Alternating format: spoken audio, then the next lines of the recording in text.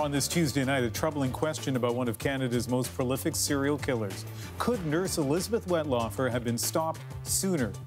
As an inquiry investigates her 8 murders, documents reveal how she was able to practice for so long. Did a system designed to protect patients fail? Also tonight, we look at the legacy of Kate Spade and how she changed women's fashion. And an interview with Gloria Allred, the controversial lawyer at the center of the Me Too movement, on battling some of the biggest names in Hollywood, from Cosby to Weinstein. Women's voices matter. Tonight, she sits down with Rosie. This is The National.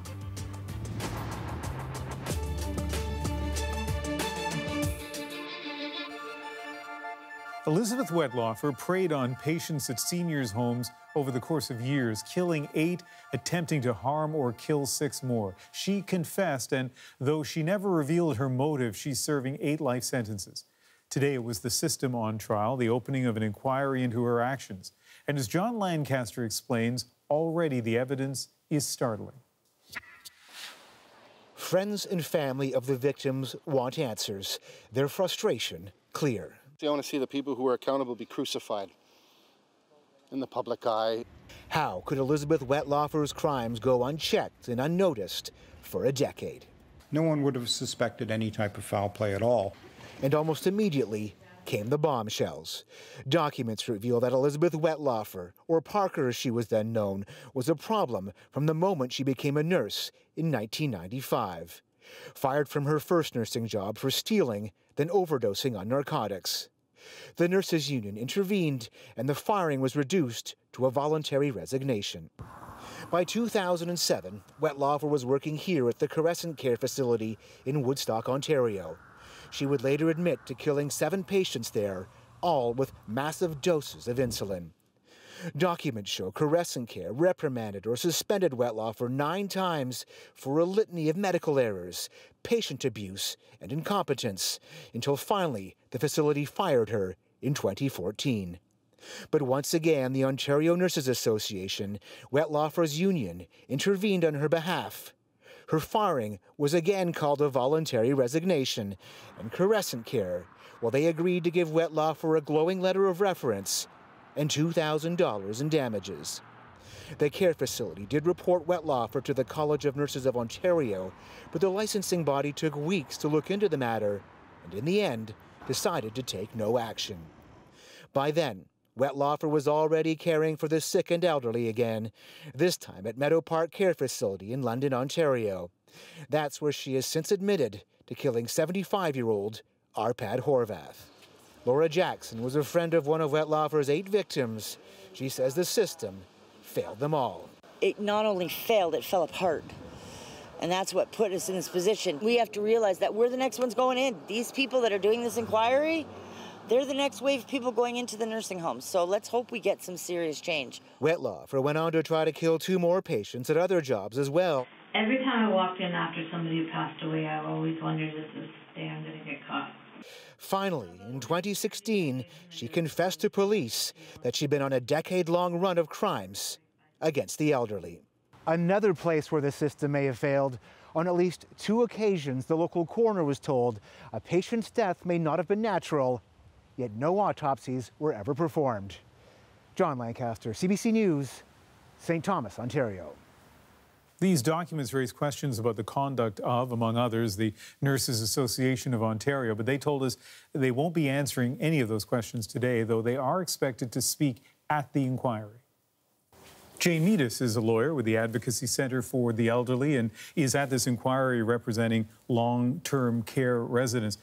As you look through these documents, what is most striking to you? Well, I think what's most striking is the number of places where things could have been done better, but things went wrong. There wasn't enough oversight of Ms. Wettlaufer in the home. The college was not giving the proper discipline. There were issues in the information that was going between homes when she changed jobs. And we see the coroner not investigating deaths in long-term care that should have been investigated. And many of these agencies, of course, their raison d'etre, especially, for example, the coroners and the college, are to be investigating problems like this. So what lessons do you see here? Well, I think the lessons that we see are that you have to treat the elderly with respect. You have to not just assume that they're old, so they're going to die in long-term care, so we don't need to do anything. If there are issues, you need to bring them to the proper people, to the coroner. The police need to investigate. They need to do those jobs in order to protect the very vulnerable residents that live there. This is, of course, a rare circumstance, but if there were to be someone like Wettlaufer again in these homes, do you think changes have been made to protect seniors, or could this happen again? Well, I think that's what this inquiry is going to look at, and I think that I don't know that changes have been made yet. I think that that's what the whole point of the inquiry is, to make sure that we do make the right changes so that we are protecting all the vulnerable citizens. There's 78,000 of them in Ontario living in long-term care homes. Jane Meadis, thank you very much. Thank you. Let's take a quick look at what else we're working on. Another volcanic explosion and new evacuations in Guatemala tonight as the dangerous search for survivors continues. And the sudden and shocking death of a fashion icon. We'll look at how Kate Spade built an empire that helped change an industry. But first, with just 2 days until Ontario votes, a bitter family lawsuit is now center stage in the campaign trail. PC leader Doug Ford was pushed to answer questions about the suit filed against him by his own sister-in-law, Renata Ford, the widow of former Toronto Mayor Rob Ford. 15 years of taking care of her, both financially, personally, and I've bent over backwards, broken down brick walls to take care of Renata. Where this is coming from, you're going to have to ask her. Renata's lawsuit alleges Doug and his brother Randy have conspired together to deprive her and her children financially while running the family business into the ground. Doug Ford's political opponents aren't letting this opportunity pass them by. As the CBC's Hannah Thibodeau tells us, they point to the lawsuit as evidence that Ford cannot be trusted to run the province. Doug Ford launched his leadership bid in his mother's basement, supported by family.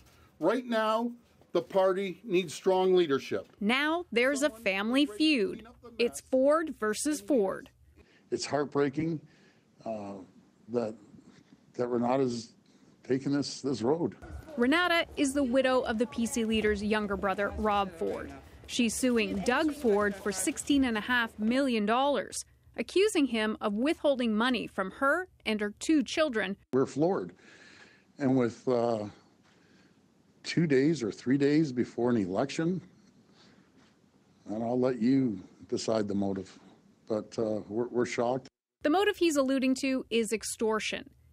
But in court documents, Renata Ford also alleges that the family company, Deco Labels, lost millions because of mismanagement. The allegations have not been proven in court. Who can you trust with your money? In the campaign, he's repeatedly played himself up as a businessman, the only one who can look after Ontario's economy.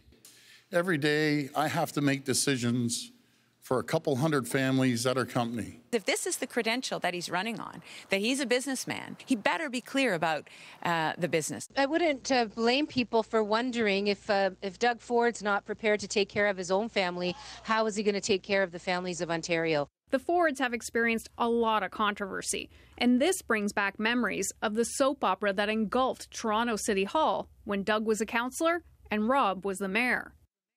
Doug was Rob's defender after the video of the mayor smoking crack surfaced. I think, this city and this country knows what it's like to have a Ford in power, and there will be some tumult in it. There's no doubt. Some pollsters believe that at this point, the Conservative vote is already baked in. And for many, these type of ethical allegations aren't the main issue in this election. But there are others that say that this is just another chink in the Ford armor that could sway already indecisive voters. Hannah Thibodeau, CBC News, Ottawa. So Renata Ford claims the family business is in bad shape. Well, here's a closer look at those allegations. According to the lawsuit, Deco Labels was worth $10 million when Doug and Rob Ford's father died in 2006, and that the father also had a personal fortune of as much as $20 million. The company is now alleged to have lost about half its value, and the family fortune shrunk to less than $6 million. The lawsuit accuses Doug and his other brother, Randy, of trying to, quote, maintain the untrue public appearance of a successful business enterprise. And taking a look at the latest CBC poll tracker, Doug Ford's progressive conservatives have inched ahead of Andrea Horwath's New Democrats in the polls. But despite the close race in the popular vote, our models show that the PCs are still projected to win most seats and to form a majority government. And the man behind the poll tracker is Eric Grenier. So, Eric, let's talk about this lawsuit against Doug Ford. Is it your sense that it could actually have an impact on the election? I think it could. And that's the danger for the PCs, is that it undercuts some of the key messages for Doug Ford. One, that he is a good businessman and he runs his business well and would be able to run the province in the same way that he runs his business. And two, that he's loyal to his family, that he's someone who's there for the little guy. So there is that danger for him. Doug Ford has become more unpopular as this campaign has worn on. So there's a question of whether this might be the last straw for a lot of voters. A lot of PC voters who might not have been too happy that Doug Ford won that leadership rather than Christine Elliott, but were willing to still back the party. Whether those people after this will be wondering, is this the kind of thing that we're going to see for the next 4 years? We'll have to wait and see whether that'll have an impact, but it is very late in the campaign. It looks like, from watching your work, that the polls have been relatively steady for the past little while. There's not much time left. Is there time for people's minds to change, if you will? It is pretty late in the campaign. A lot of people's votes might already be locked in, and we have seen that there have been the advanced polling, so some people have already voted. But one of the questions about Doug Ford is that, is this kind of thing already baked in? Is this something that people expect to see, that it doesn't surprise them, that they might think that this sort of thing just goes in with the conspiracy against Doug Ford that the party has often talked about? We've seen Doug Ford talk about pollsters in the media not wanting him to win the election. One of the bigger impacts, though, is probably going to be turnout. If we're going to see a big difference between where the polls are and where the results are, it might just be on who turns out to vote, because the turnout in Ontario elections is usually quite low. Only about half of Ontarians actually go out and cast a ballot. There's a big change in who turns out to vote, particularly if a lot of millennials come out to vote, which would benefit the NDP. Then we might see bigger differences between where the polls are and where the results are, rather than seeing a difference in the next few days over where people's voting intentions will be. Okay, Eric Grenier, thanks very much. Thank you. And Eric will be here on Thursday night with Rosemary. She's hosting our election night special alongside CBC Toronto's Dwight Drummond. That starts at 8 p.m. Eastern on CBC News Network and online. So let's move now to a fight brewing in Ottawa over the inquiry into missing and murdered Indigenous women and girls. Andrew? Yeah, Adrian, the tension is over what the federal government is and isn't willing to give. It has agreed to extend the inquiry. Right now, we are in the midst of a historic opportunity. That's the minister in charge, Carolyn Bennett. She's given the inquiry another 6 months past the original November 2018 deadline. That gives it until the end of April next year to submit its final report. But commissioners were asking for more. They wanted 2 more years and about $50 million in new funding to do their work. So, as Catherine Cullen explains, the news today is being met with both relief and frustration. If you're not quite ready, if you haven't been to that place of healing or that place of where you're beginning to process and go through that grief, and the window is lost. Josie Niepenak knows it can be hard to open up publicly about a murdered or missing loved one. Her own aunt and cousin were murdered. She says some families are hesitant and haven't yet told their story to the inquiry, but she still thinks a shorter extension is a good idea. I'm not sure that they should get 2 years, partially because I believe that any resources put forward should be placed towards family wellness. The inquiry said it needs more time so that hundreds more families can share their stories, but it has also struggled with delays and resignations. The government was asked today if not granting the full 2-year extension was a sign of a lack of confidence. No, I think that we are very grateful for the work of the Commission in particular. But if the minister wouldn't say she was impatient, she did suggest some provinces are, noting more than one would not sign off on a 2-year extension. If any province and territory did not agree to have those extended, we would no longer have a national public inquiry. The inquiry also wanted more funding, an additional $50 million. The government did hand out about that much today, but to Indigenous groups and for police oversight, all outside the inquiry. A lot of the families said to us that they would rather the money went into the concrete actions for seeking of justice, support for families, and actions to make sure it doesn't happen again. The inquiry's chief commissioner says she's incredibly disappointed. It certainly is going to limit the amount of evidence we can take in, the amount of evidence we can process, and the number of facts we can make findings upon. One commissioner says in light of this decision, she's reflecting on whether or not to keep working with the inquiry. Either way, the final report is now due by April 30th of next year. Catherine Cullen, CBC News, Ottawa. Now, Ottawa won't say how much more money it'll give to the national inquiry, but it's worth noting today the government did promise millions to address the inquiry's interim recommendations. Now, about $27 million will be given to expand health supports and victim services. This is something families and survivors have been asking for. Ottawa will also follow through on calls to establish a commemoration fund, $10 million, so Indigenous organizations can organize memorial events. Another $1 million or so will fund a review of how police policies and practices affect Indigenous people. And the RCMP will get about $9.5 million for a new unit that will oversee major investigations, including cases of missing and murdered Indigenous women and girls. Fashion designer Kate Spade seemed to have it all. She built a world-famous brand alongside her husband, and they were raising a 13-year-old daughter. Today, the fashion world was rocked by the news that she took her own life. There was a suicide note left at the scene. I'm not going to get into the contents of that note. A housekeeper discovered Spade's body this morning at her Park Avenue apartment, the news setting off shockwaves as her deeply loyal fans grappled with grief and disbelief. Her family said in a statement, "We are all devastated by today's tragedy. We loved Kate dearly and will miss her terribly." They also asked for privacy. And that leaves her followers to reflect on her achievement, a success that set her apart in a world built on image. To many women, a Kate Spade handbag wasn't just a fashion statement, but something more personal. The CBC's Tashana Reid found out why. A Midwestern girl with big dreams. Kate Brosnahan was 30, working on a fashion magazine when she took a chance. In 1993, designing 6 square handbags with her future husband out of her New York City apartment. I remember thinking, there's something missing. I want something for my eye to go to. And so the label that was meant to go on the inside, I took it out of the box and I sewed it on the outside, and that was it. From there, Kate Spade, the brand, was born. Soon, Hollywood's biggest stars of the 90s had her bags in tow. Her innovation and whimsical style fueled an empire. In 2006, Spade sold her company for millions. Today, it's worth billions. She made luxury both accessible yet aspirational, and that can be a delicate balance.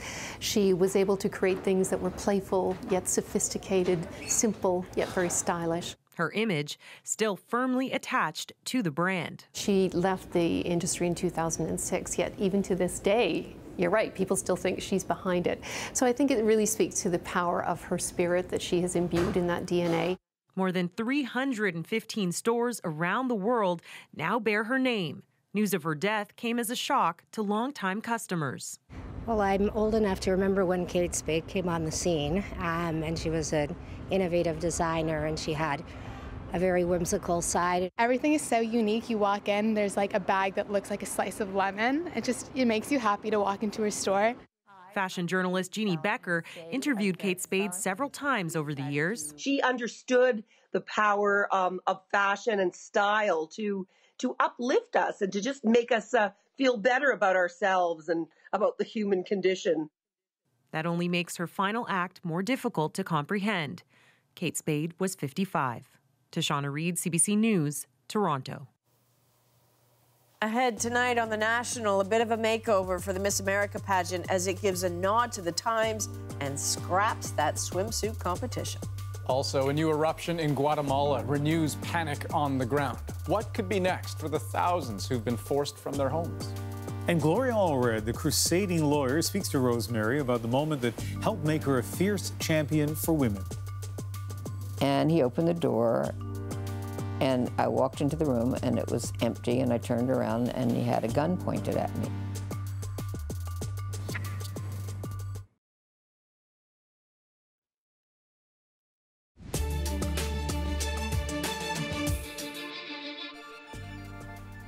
Tonight on The National, we're keeping a close watch on Guatemala because there's been another explosive eruption from the Fuego volcano, just as new evacuation orders were issued for the surrounding area. People are also gathering for the first funerals for victims of Sunday's blast. The death count right now at 72. Their cries cut through a central square near the volcano, their grief etched onto their faces. These are the families of 7 people killed by Fuego. The dead lay side by side. On top are baskets to collect money for families.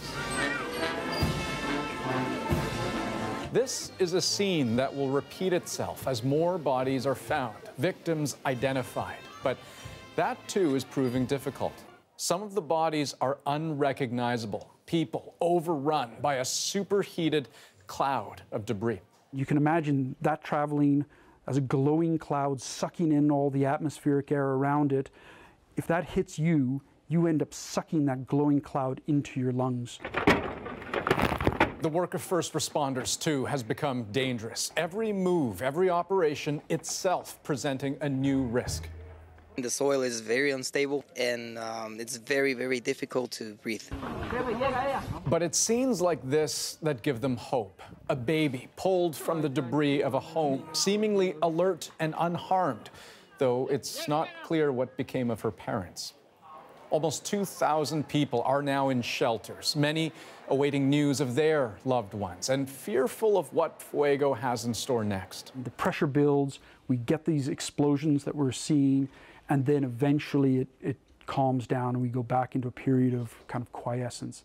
But when that will be is really, really difficult to say. Fuego is still rattling, with about 8 to 10 eruptions every hour. And here's the other volcano we're watching on Hawaii's Big Island. Kilauea has been erupting for more than a month, but in the last 24 hours, a huge destructive shift. Officials say overnight, hundreds of homes were destroyed by a river of lava. It's like a flood, you know, it's just pouring out, covering everything in its path. Just incredible what it's doing. It looked like there's no stopping it. The hundreds of houses destroyed last night are on top of the 117 homes already wiped out. Also lost today, Kapoho Bay. That's an area known for its snorkeling and tidal pools, but now it's gone, completely filled in by lava. Still to come on The National, we're going to revisit the rubble of Raqqa with a new report that calls what happened there a potential war crime, and it's not talking about ISIS. But first, though, Gloria Allred, the tough attorney and feminist, talks to Rosie about fighting for the right to be heard. When people say that about you, oh, you're in it for you, you're in it for money, what do you say to them? I'm in it for justice.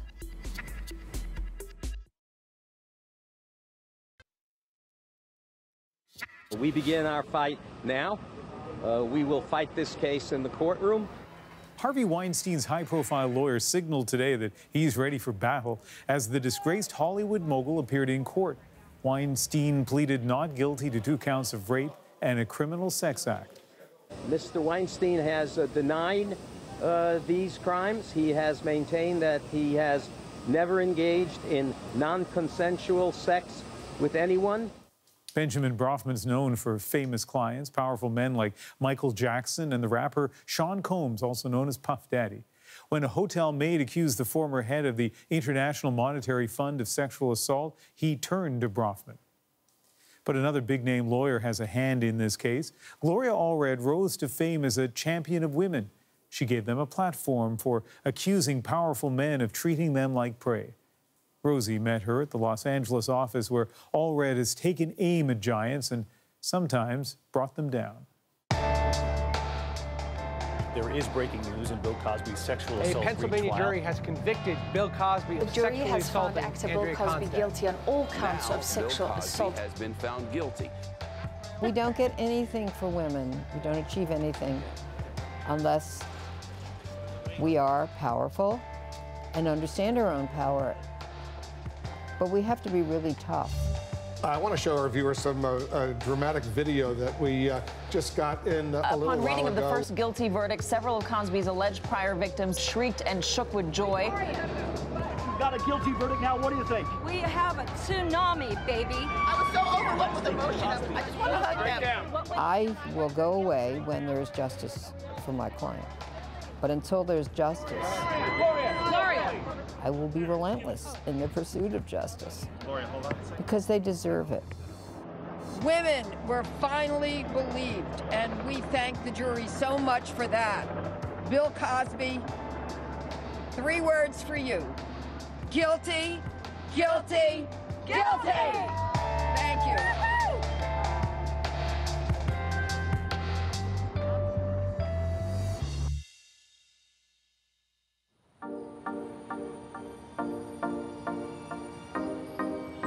Let me see if I can get you an attorney to speak with you.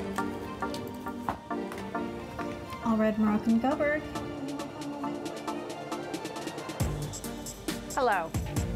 How are you? Very nice to meet you. Nice to meet you, Ms. Allred. Okay. Please, you're going to be right here. All right, thank you. I want to now bring in attorney Gloria Allred. She represents 29 women who claim Bill Cosby testified that sexually he assaulted them. did give quaaludes to some women with intent to have sex, although is whether he's going to testify under oath. and not by a tweet in the middle of the night from the bedroom in the White House.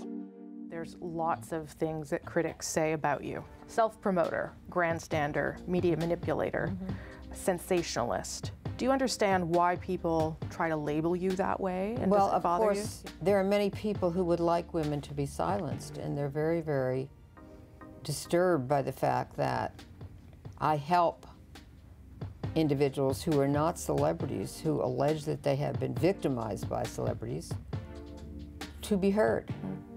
And there are people who don't like that because for some reason they may think that only celebrities matter, and maybe they just like the sound of men's voices. I don't know, or maybe there's some other reason.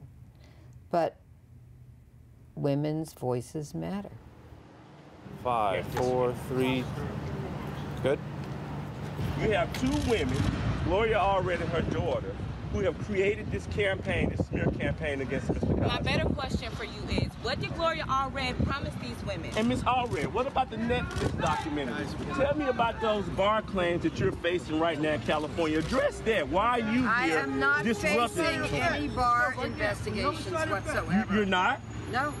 I felt like you liked those moments. You live a little bit for those moments. You obviously like debating. You like that back and forth. I'm not adverse to challenging someone who is an opponent on what he said.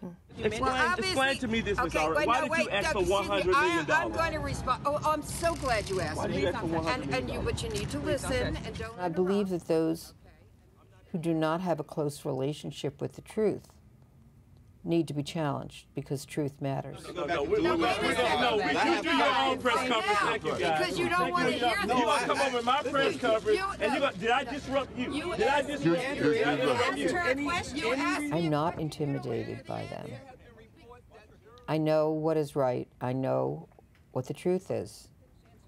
And I'm not going to stand there and allow any of my clients to be defamed or to be discussed in a way that is not truthful.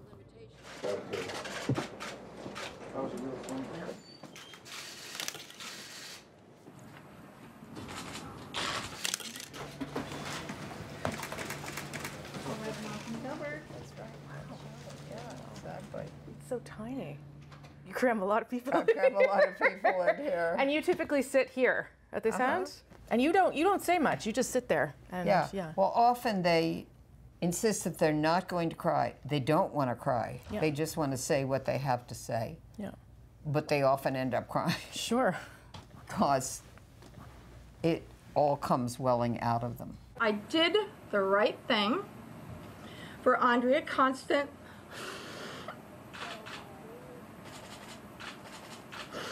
and for myself. His behavior was like that of a predator. I will continue to speak the truth, and I refuse to be intimidated into silence. He laid next to me on the bed and began. They're in front of all those cameras, the whole world, recounting unpleasant, painful, traumatic things. Why do you think so many of them do that? Because they want their voices to be heard. Yeah. And many women have decided they don't wish to suffer in silence. And they know the risk, and they were willing to take the risk. I think a lot of people associate you with cases against celebrities, and they assume you're making tons of money, and that's why you're in it. But when you read your book, you realize the breadth of people that you have represented. People from farm workers to prostitutes, to dry cleaning people, to... So when people say that about you, oh, you're in it for you, you're in it for money, what do you say to them? I'm in it for justice. And I don't think that my clients should have to choose between principles and being compensated for the harm that they've suffered. Men don't have to make that choice. They can have both principles and the money. I don't have any apology to make for the fact that we are successful, that we've won hundreds of millions of dollars for victims, and we intend to continue on that path. I'm attorney Gloria Allred, and I'm here today to urge the public. Today I'm able to confirm that I will act as her attorney. Today we are here with yet another woman. Today I'm here with two of my clients. Thank you very much for coming today. Can you describe the event that happened when you went to Mexico, the thing that I guess must have changed you in some way? I met a doctor who asked me out on a date, and I agreed to go to dinner with him. And he said, well, first, if you don't mind, I need to stop at the hospital and see some patients, make sure they're doing okay. I said, fine, I'll go with you. And so we did. And then after that, he said, well, I have one more stop. I have some patients who are no longer in the hospital. They're in a hotel. I need to go there just to check on them and see how they're doing as they're recuperating. I said, okay. And he opened the door, and I walked into the room, and it was empty, and I turned around, and he had a gun pointed at me. And after that, he raped me. And I was in complete shock. I still am to this day. In any event, after I left Mexico and then returned to the United States, then I became pregnant. And then I had a decision to make. And ultimately, I got an abortion. It was not a crime for me to have it, but it was a crime for anyone to perform it upon me. I hemorrhaged, and I went to the hospital. I almost died. I had to be packed in ice. I had 106-degree fever.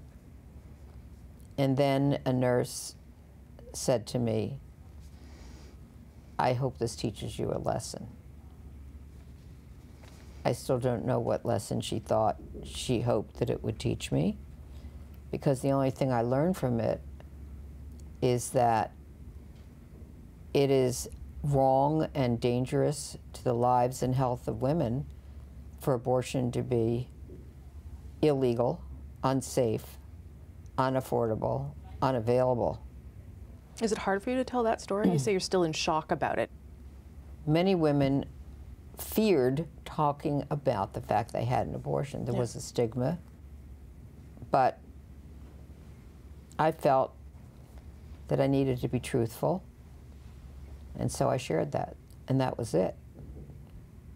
Because a woman shouldn't have to be ashamed.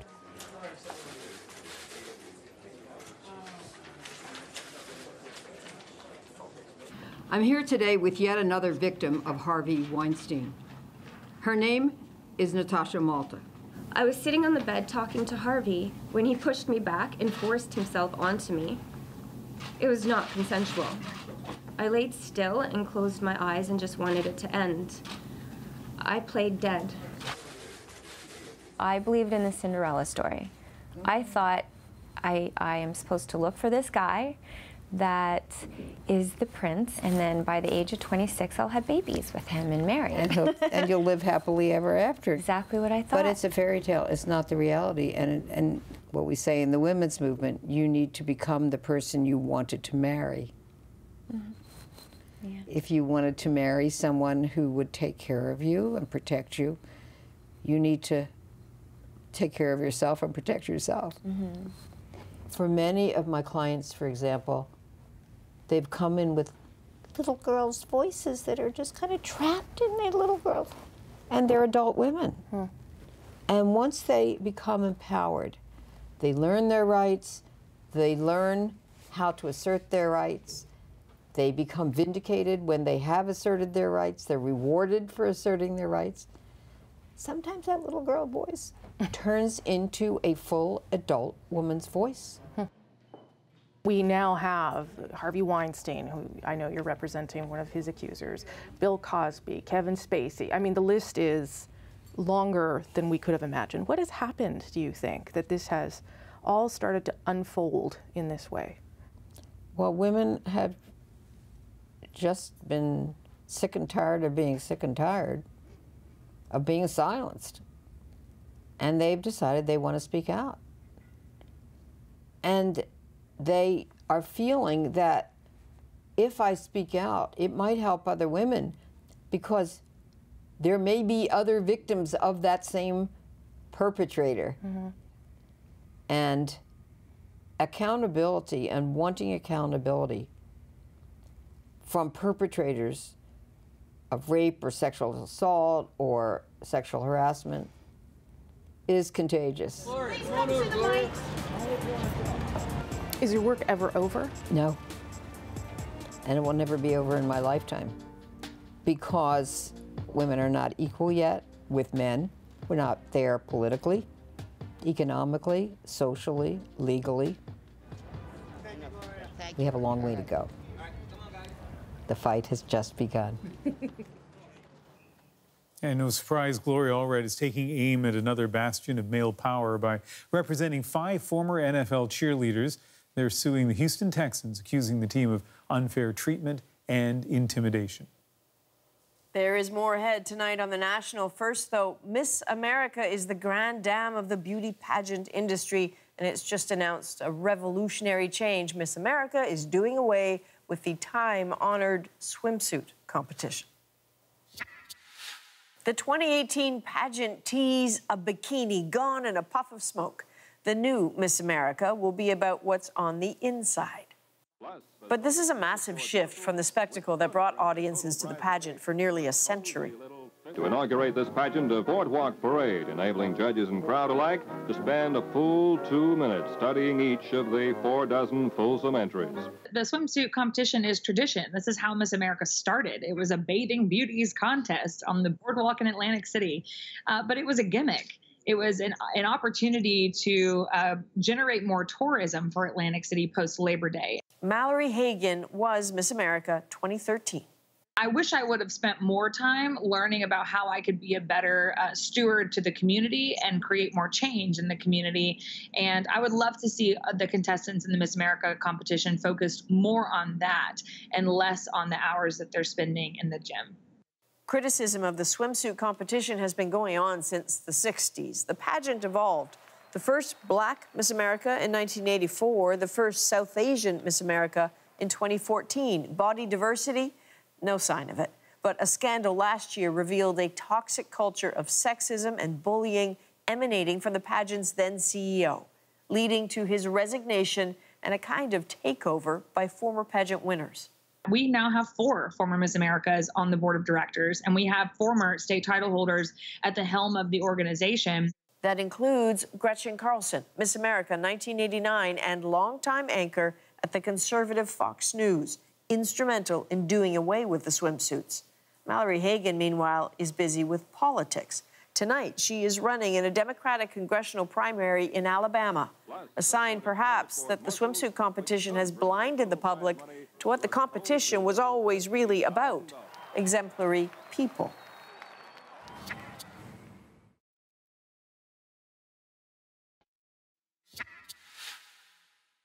Rubble and dust and little else. This is what we saw in Raqqa, Syria last fall after U.S. airstrikes rained from above, driving ISIS out. To many, those airstrikes helped liberate the city, but today Amnesty International described them differently, a potential war crime, indiscriminate bombing that it says killed many civilians. It was 4 months last year of relentless pounding from airstrikes and artillery that turned Raqqa to rubble. Yes, the U.S.-led coalition operation ended the reign of ISIS there, but while American commanders boasted loudly of the most precise campaign in the history of armed conflict, the dust of Raqqa said something different. Amnesty International now says several of those coalition strikes violated international law, that not nearly enough care was taken to protect civilians. They fired 30,000 artillery shells into Raqqa. That's tantamount to indiscriminate strikes. Amnesty did its research in February of this year, but a few months earlier, in the days just after ISIS had been routed, we got to look for ourselves. The stench and flies told of bodies buried in the rubble, the danger too high to count them because of all the mines. The city littered with unexploded ordnance.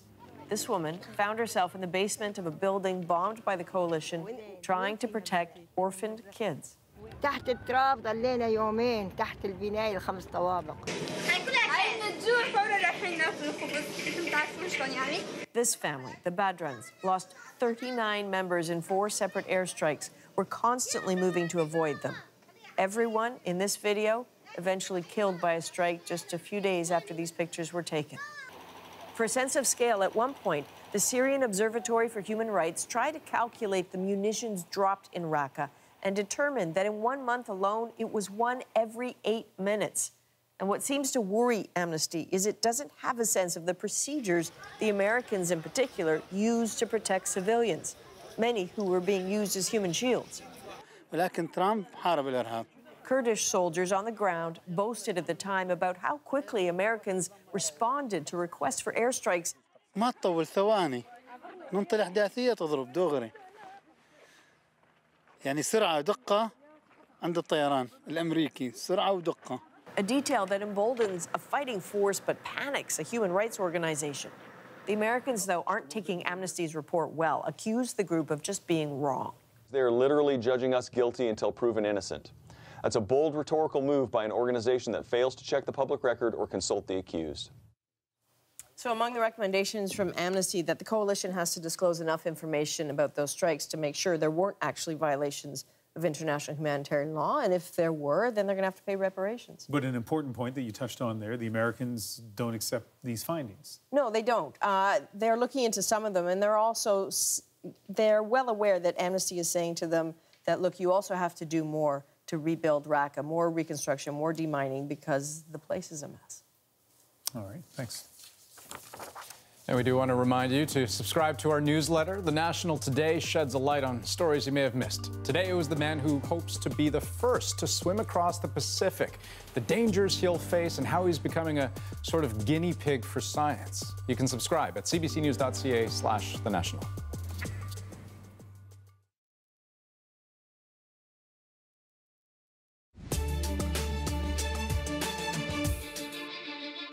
These are 2 young men, 16 and 17-year-old, that are now victims of homicide.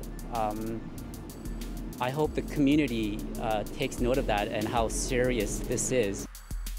Tonight on The National, police in BC are trying to figure out who killed 2 teen boys in a targeted shooting. Their bodies were found last night on a road in Surrey. The city, southeast of Vancouver, has long struggled with gang violence. Also found near the scene, 2 burned-out vehicles. Police say the 2 discoveries could be connected. As for the victims, both were high school students, known to each other, but not to police. And one of the passengers hurt in that tour bus crash in Ontario has died of his injuries. The 54-year-old was one of 35 Chinese tourists on the bus at the time.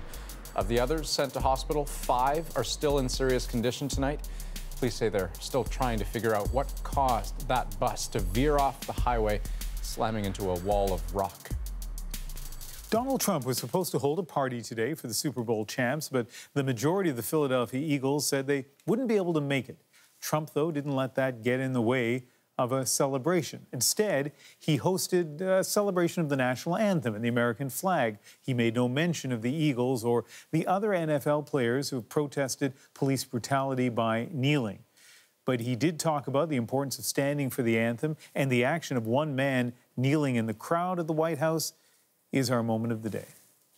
We love our country. We respect our flag. And we always proudly stand for the national anthem. We always will stand for the national anthem.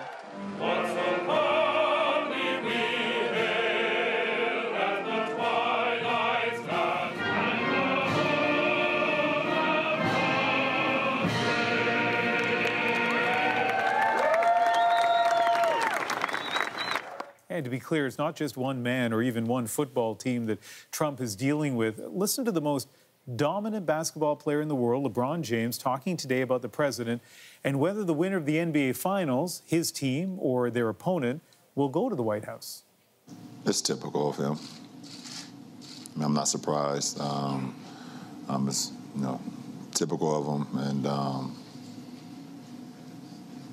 I don't know. I mean, I know no matter who wins this series, no one wants to invite anyway, so it won't be Golden State or Cleveland going. And of course, the context here, this isn't the first dust-up that Trump has had with LeBron James or the Golden State Warriors, for that matter. It was back in September. Trump famously withdrew the invitation for the Golden State Warriors to visit the White House after they won the championship, and he called Steph Curry out by name. LeBron James jumped to his defense, calling Trump a bum. And, well, the rest is history. It goes on and on and on. Well, politics and patriotism in the U.S. are something else. Again, it's interesting looking at the Eagles, though, because it appears that in 2017, not one of the Eagles was kneeling for the anthem, and yet there's been a new spat, Fox News running pictures of Eagles players kneeling and chastising them and then learning, oops, they were praying and they had to apologize. It's messy, messy. Anyway, that is the National for June the 5th. Good night. Good night.